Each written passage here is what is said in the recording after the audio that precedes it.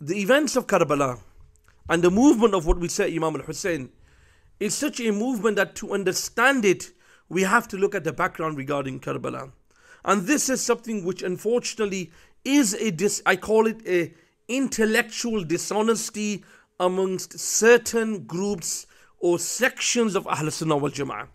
It's an intellectual dishonesty that when we talk about Hussein, we say, what do we say? We say we speak about Imam Hassan al-Mujtaba alayhi salam, but Hussein, because of the fitna that occurred within the Muslims, we will not speak about him. We won't speak about his virtues. We will not speak about his differences with Yazid. In fact, some people, a'udhu billah, may Allah forbid, went to such an extent of defending the actions of Yazid in regards to trying to give some type of logic, leave Islam to a side, logical understanding or logical